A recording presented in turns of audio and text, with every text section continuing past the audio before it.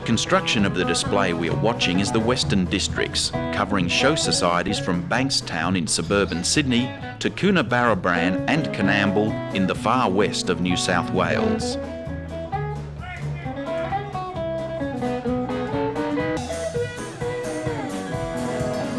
Showing produce at the show is a job for perfectionists, so every item in the display is carefully prepared to look its best.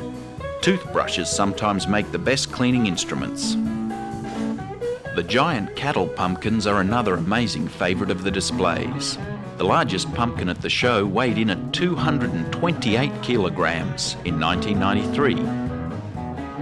5 to 10 varieties of wine, 6 blocks of cheese, 4 ham shoulders, lard, eggs and honey are judged for each exhibit and added to the points score. Rather than being added to the display, the perishables, like the cheese and ham, are kept in refrigeration after judging.